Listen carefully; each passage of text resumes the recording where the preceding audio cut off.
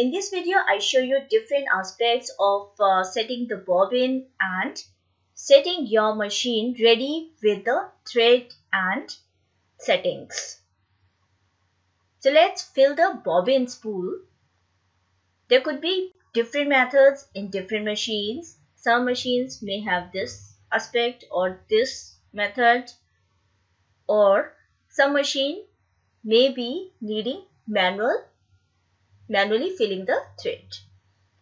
I have this boutique machine. It is also called umbrella machine or industrial machine. This is a locally made Rohilla made machine which is operated with foot pedal and electric motor. Though even if you have a domestic machine or any other machine, you can use this the tips that I give in this video. So watch this video till the end, so it is useful for you. Remove the thread from up and remove the bobbin case from the below. This is your bobbin case. This is the shuttle which moves while you stitch. So almost all the machines have one basic purpose of making straight and back stitches, and for that purpose you need to start this winding or filling the thread process. So we remove the spool from the bobbin case.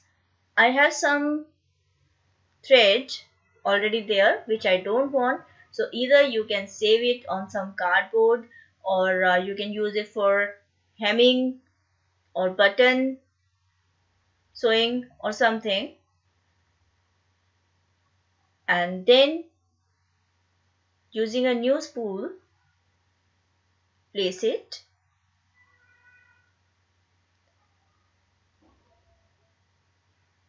On your spool bobbin, there would be one small hole.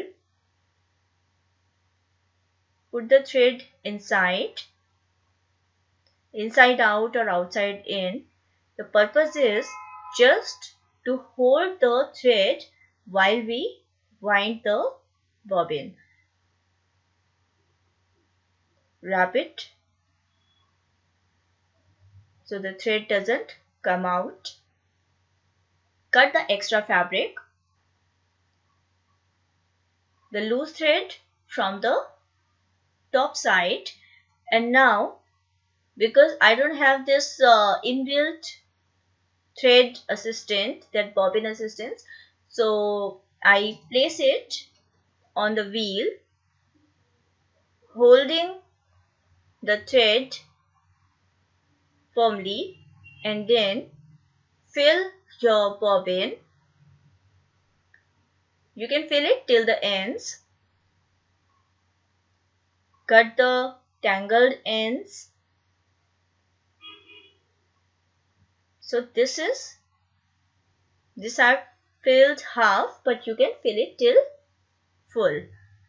So place it in the case, and there would be one small hole on this bobbin case, and from under this small plate, just pull the thread so it should come smoothly out. If you have any doubt, ask me in the comment section. Okay, now we thread the needle. So place the thread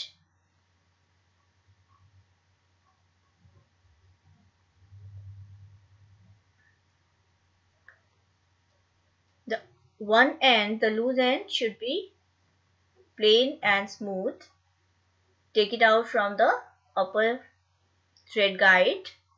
Then there is a tension wheel,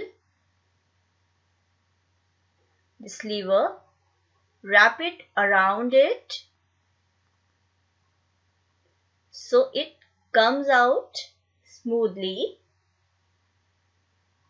Now this thing is used for adjusting the thread tension. So this is thread tension lever or wheel.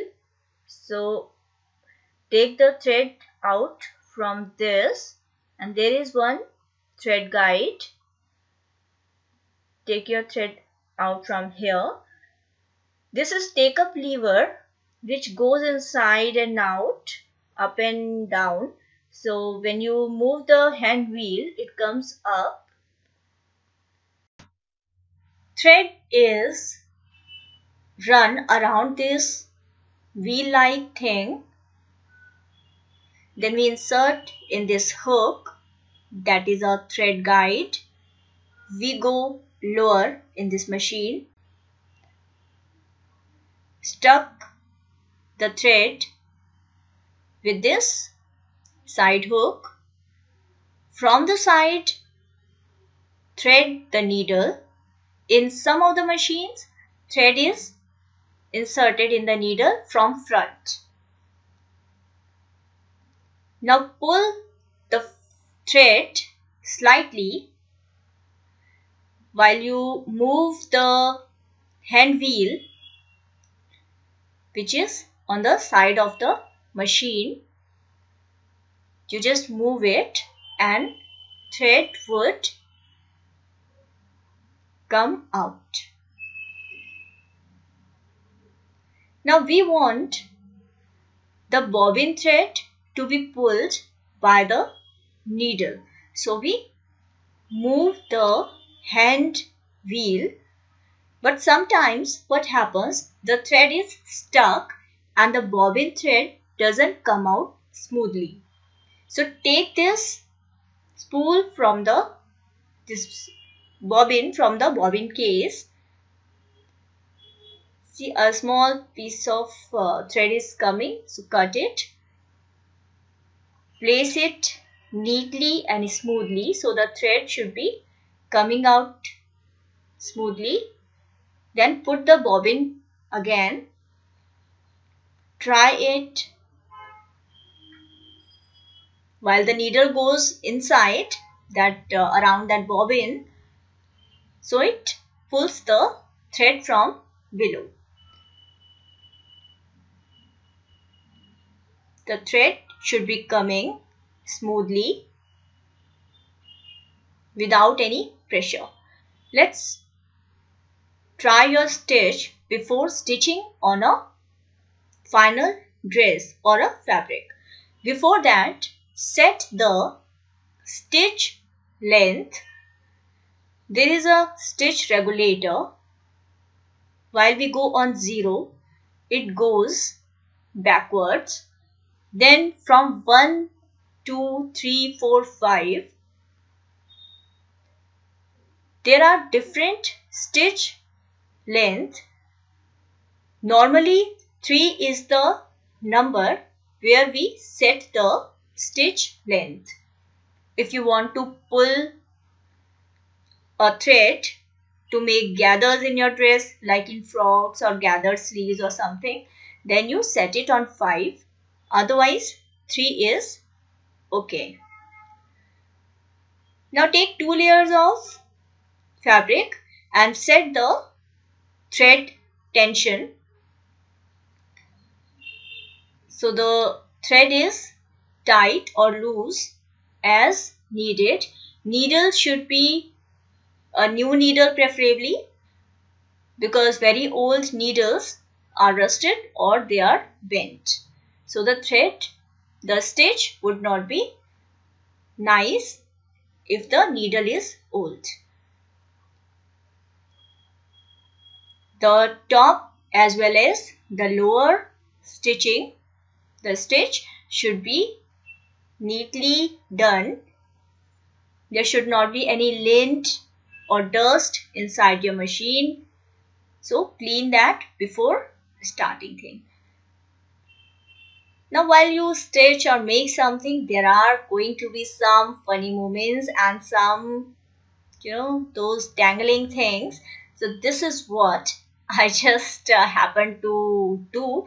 because no matter how careful you are or how long you have been doing something, sometimes it happens that thread goes around and then you have to set it right. So don't lose heart even if you also have these experiences, because these are the things, these are little things which makes our sewing happy. So stay happy, take care, please like the video, take care, bye bye.